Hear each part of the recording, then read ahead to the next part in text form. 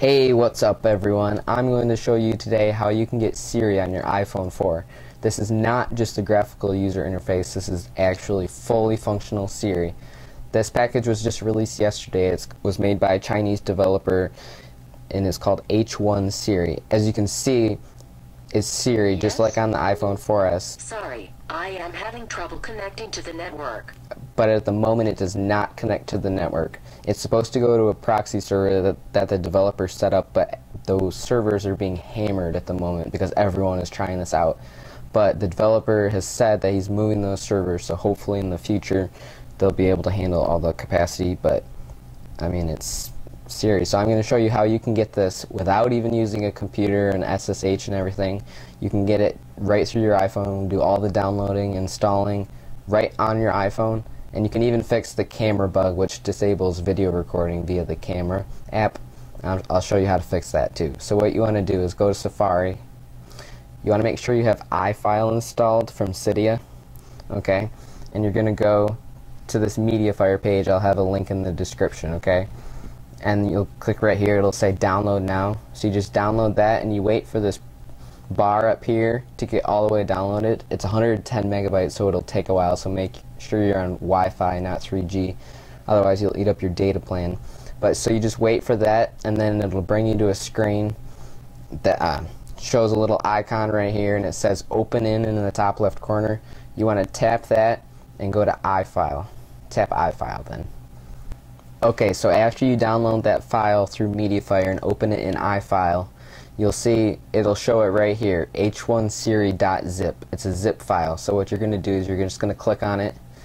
Zip viewer is what you press. You're going to enter in the password, which is www.applehi.com. Then you'll press OK, and it will take you to the contents of that zip folder, which is the h1siri.deb file, which is the installer. Okay, so once that opens up the contents of that zip file, you'll see this h1siri.deb.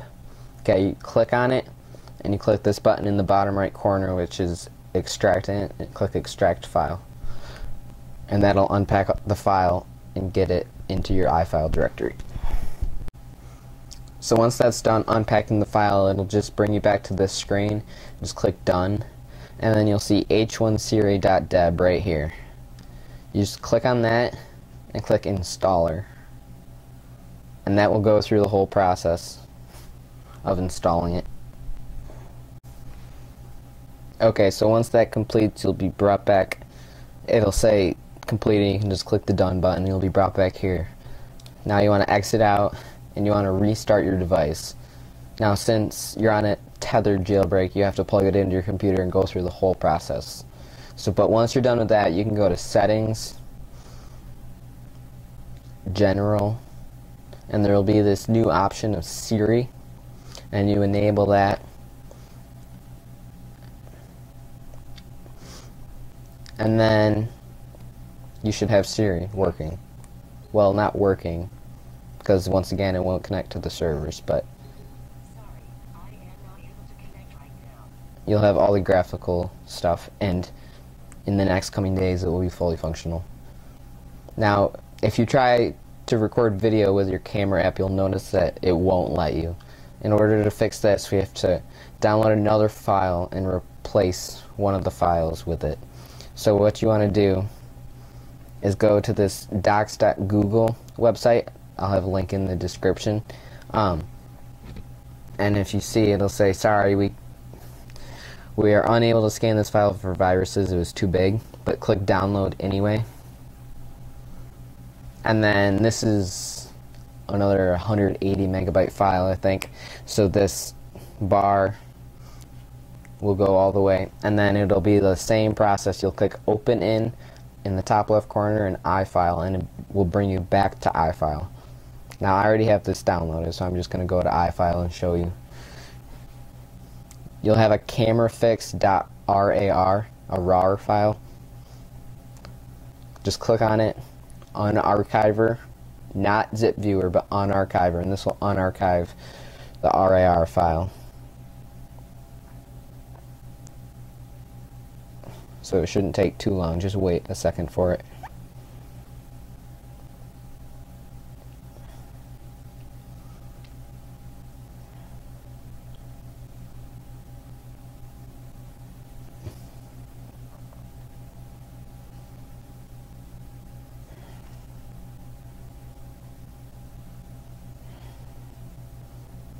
Okay, and there it is, it's done. So you just click done, and now you'll see DYLD shared cache.armv7. That's the one. You click the little arrow and you can see everything, okay?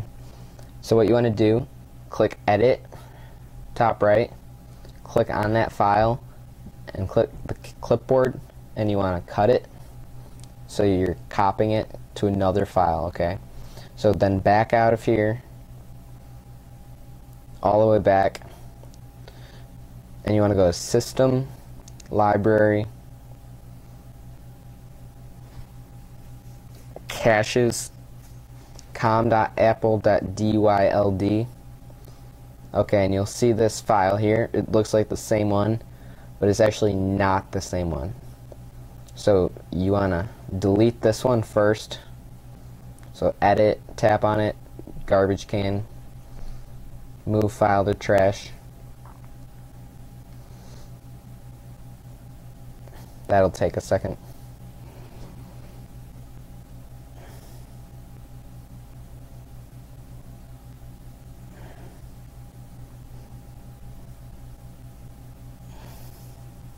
Okay, and then what you want to do, edit, clipboard, paste, and it will move that folder that you just cut from the other directory into this directory, which will fix your camera issues, so you'll be able to record video again.